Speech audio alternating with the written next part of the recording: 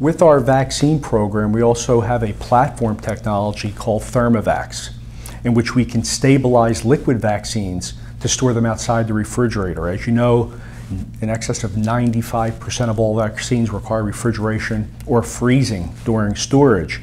With this technology, we can lyophilize or freeze-dry a liquid vaccine to a dry powder, stored for extended periods of time. For our rice and toxin vaccine, RIVAX, we've now demonstrated that we can store this in excess of 1 year at above 40 degrees Celsius or over 100 degrees Fahrenheit, and upon reconstitution with the commodity sterile water for injection, it maintains 100% of its activity, zero degradation.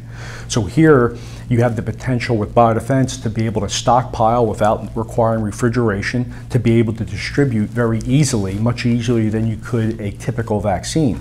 But what this technology also does, it allows us to move beyond biodefense to emerging infectious disease, where we can now not only partner with other vaccine companies, but not-for-profits, government agencies, where we can look at the developing world as well, especially with pediatric vaccines.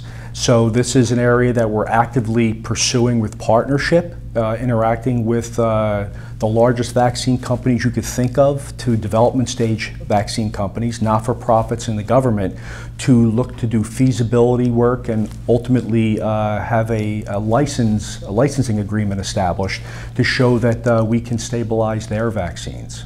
So this technology, although we're using it specifically for our biodefense, has potential to really be transformational for vaccine development.